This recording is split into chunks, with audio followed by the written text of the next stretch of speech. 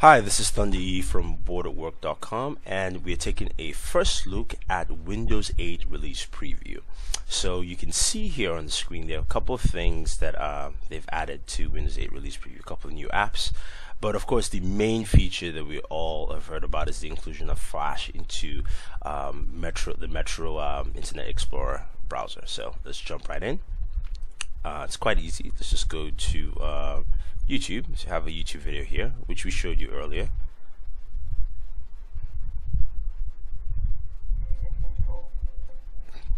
So you can see off the bat, it's already playing the movie itself of an advertisement of YouTube. So we're going to skip an ad, and then we'll just mute this so we can actually go through it. Again, the browser takes the whole length of the screen, so the whole screen here is the browser. You can see it's playing the video. There's no issues whatsoever. Other things with the browser, of course, you do have, when you right-click on your mouse, you do have the ability to go into different tabs. You have the private browsing. You also have your options below here, which actually just moves you to the desktop browser. You can pin things to the desktop, and of course, if you're going to your settings here, then you do have your internet options, where not much. Again, I wish there was more in-depth. There was an in-depth look into the browser, but since you can push things to the other browser, you know, that's where it's limited to. A couple of things here also. So if we do a Google search, so let's look for, you know, an anime wallpaper, if you will. So just go to Google. And you know, people always talk about, you know, different wallpapers I have, and I usually just search off, you know, Google. So take this one, for instance, full-size image. There is no way to necessarily save. Oh, there is a way to save now, so you can save to your public library. Before you just had to copy, but now you can save. So it's pretty cool. I can just save this to my public library, and it's done, and I have that photo saved. So that's pretty cool. So let's look at a couple of the new apps. One of the other apps is the Bing News, which is gives you daily news from Bing, and you can see here it's got that nice Metro look. You can actually scroll through. You have different segments from US news, technology, business news, entertainment, politics, so on and so forth, sports and health. And you can right click, and when you right click, it brings up an option to check out your news. And in my news, you can add sections. So I have Offbeat, and I just have Microsoft. I can add a section, and to add a section, I just have to type in whatever I want. So if I go technology, for instance, like go technology news, it will add that in there. And this is just basically my news and what I'm interested in. If you right click again, you can look at trending news, and you can see what's trending right now. John Edwards is, as well as Sandcastles, Amelia Earhart, and so on and so forth. So you can look at different trending news, and also you can look at sources. So it shows you where they're getting the news from and all the different news sources. So it's a pretty cool app. I like you know, just the simple, fresh look of the application itself, and very easy to use, very simple. Another cool app, again, news-oriented, is actually sports. Sports app is very cool. If you're a big sports fan, I think you really enjoy this app. So you have top stories here, and you also have your news. If I actually right-click, I can actually refresh, or you can see I have all the different sports you can think of. Best of the web, all sports, La Liga, Premier League. The reason why those are there is because I have my favorite teams there, NBA, so on and so forth. I can hit refresh. This will refresh my news. It says, you know, the Kings are up 2-1. I have some NBA news up there, scheduled, because that's upcoming right there. MLB and my favorite teams, and I can go into my favorite teams. So I'm a big Patriots fan. Sorry guys. And I can go in, but it doesn't just give me news, it shows me a lot about my team. So you see, it shows Tom Brady there. I have Patriots news, shows me almost everything I need to know about the Patriots that's happening, the 2012-2013 season schedule, team leaders, team stats, roster, so on and so forth. So, you know, not just for the Patriots, I can do it for any team I want to. I'm using for my favorite teams. So I'm going to Real Madrid.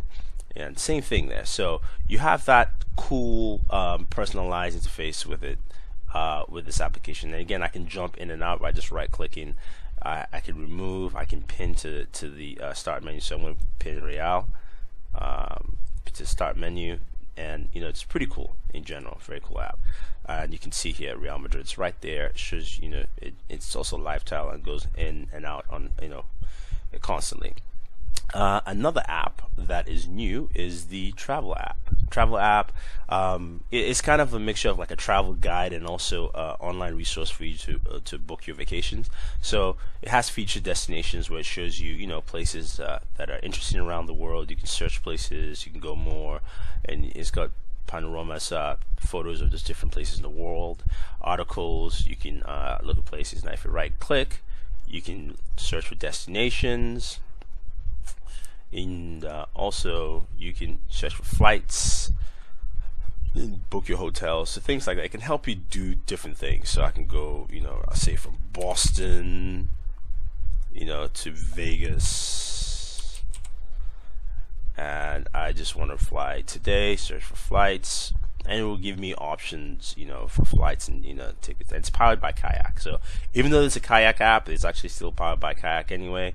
And that should bring you some options, and I can see all the different flight options there, and prices, see details below, and I can book my tickets from here. So it's a pretty cool app, and it's very nice that Microsoft has added that in there. So those are a couple of the newer apps on there. A couple of things they've added improvements to.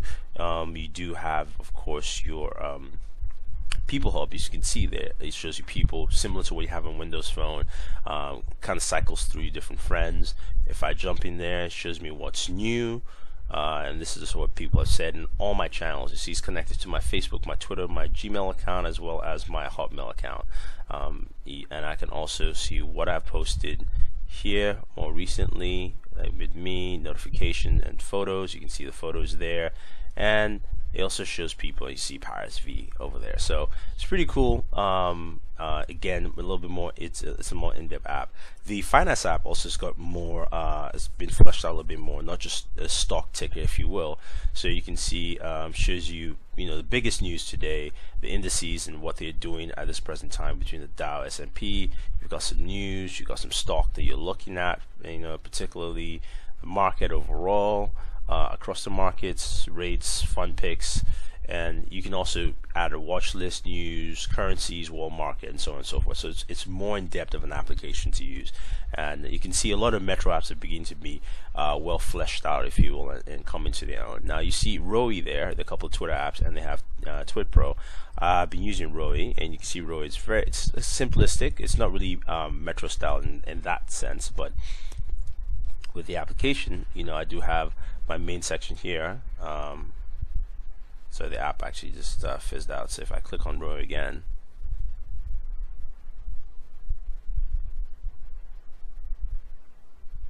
so the application here, you have your main center. Is whenever you click on a tweet, it actually shows up in the center. You have photos on the right, so photos from people that you follow on Twitter, and of course you you can post a tweet, you can look at your mentions, your direct messages, and so on and so forth. So simple app, easy to use. I can retweet that if I want to, and you see it's already successfully being retweeted out there. So that's another cool app to take a look at. What else have we seen? The store is still the same in the general look.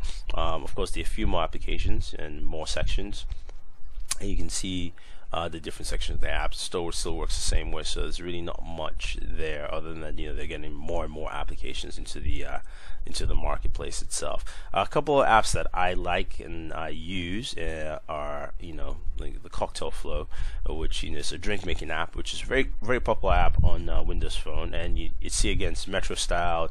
It shows you a way to make drinks. So if I go to rum drinks, I can select. It's very visual, and you know what you're actually doing. So if I'm trying to make a Cuba Libre, I can actually see the ingredients, preparation, and look at similar cocktails.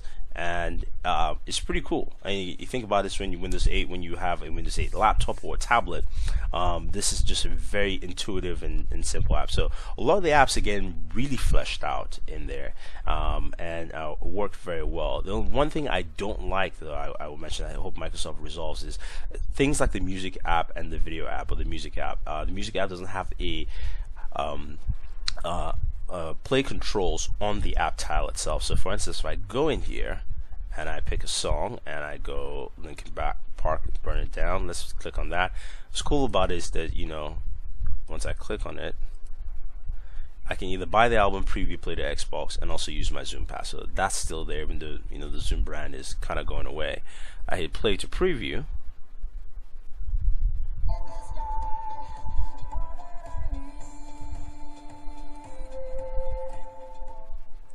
So you can hear that. I can't stop it when I go out. There's no way for me to do that. So see, as I went back into the main screen, I couldn't stop the song because there are no play controls on the live tile. So that's something that Microsoft, I think, should fix. The other thing also is that I can't take a screenshot here.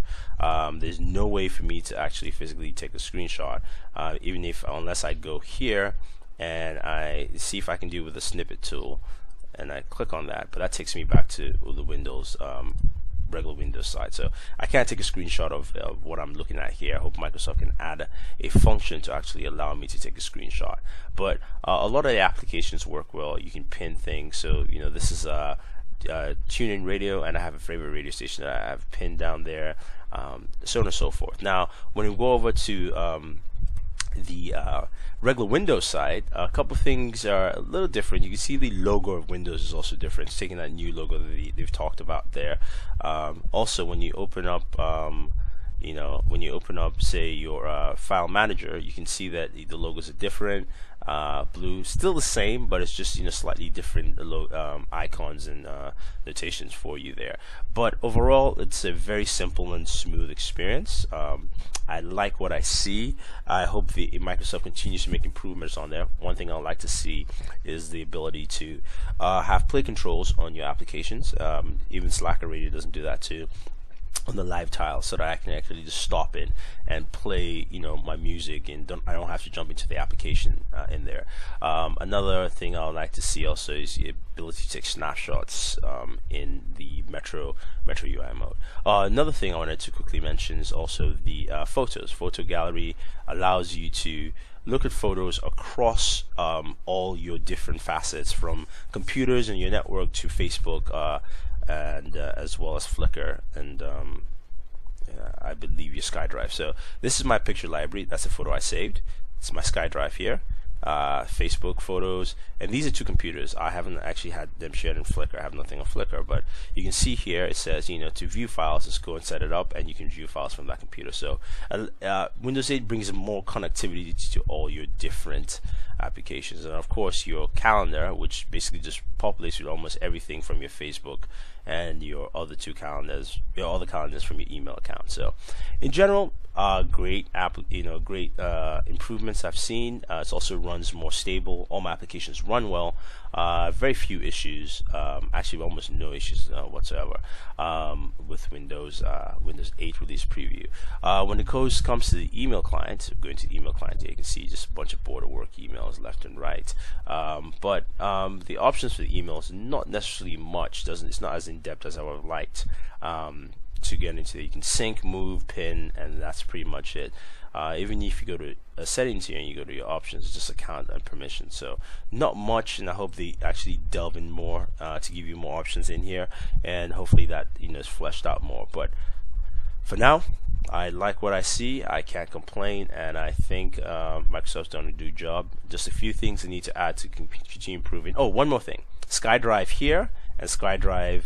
They basically have two Skydrive, if you will. It comes to the Skydrive app on the Metro side, and you can download the Skydrive client here, so you can see that here. And this is Skydrive here. This is my Skydrive app here, and they kind of work independently of each other, which can be annoying. So hopefully Microsoft fixed all that. So if you guys have any questions or any comments, let us know. Don't forget to subscribe to all our pages on Twitter, Facebook, and YouTube. It's Booredatwork with couple of O's, and also board fam. And thank you very much, and always enjoy entertainment.